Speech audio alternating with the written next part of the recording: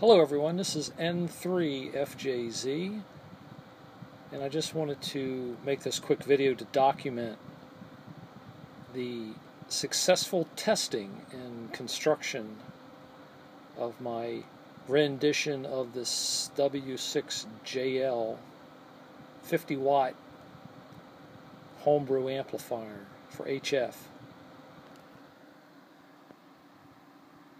So this is the module. And I'm driving it with a 5-watt PA that I built earlier, which I'm actually throttling it back, I believe, to a watt or less. And then I have a 3 dB pad on the 6JL amp. Oh, there it is.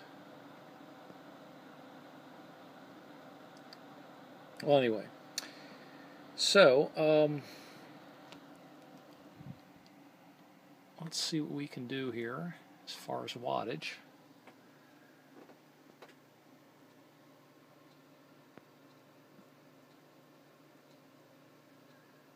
Okay, let's see, we are on the 200-watt scale.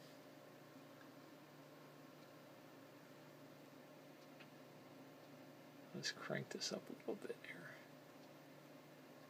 Okay, 50 watts.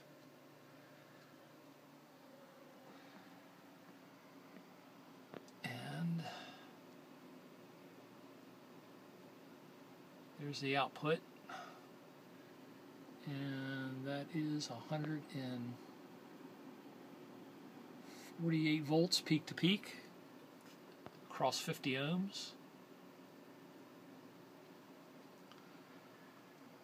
And 50 watts, the current draw is about 8.7 amps.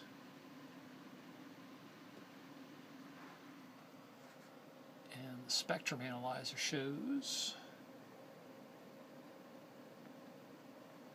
no significant harmonics. Of course, that's to be expected. I do have a low-pass filter on it.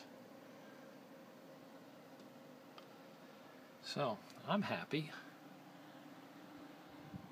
Of course, here's my version of the schematic.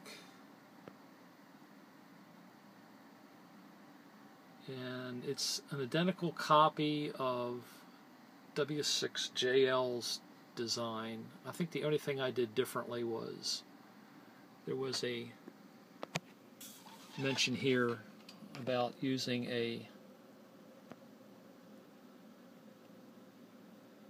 binocular core instead of a toroid for the input transformer, and I did use that